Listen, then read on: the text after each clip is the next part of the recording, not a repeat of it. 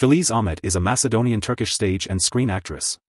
She is best known for her roles as Zarif in the Turkish TV series Elvida Rumeli, Farewell Rumelia, and Nigar Kalfa in the TV series Muhteşem Yüzyıl.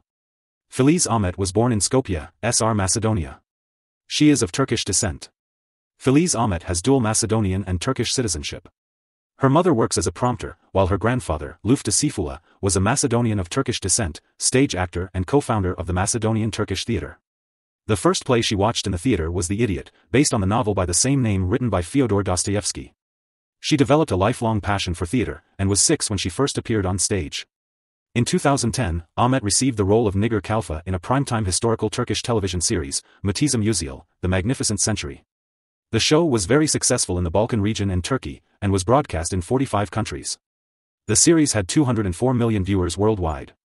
Her work with Muhteşem Yüzyıl brought her positive responses and acclaim from critics.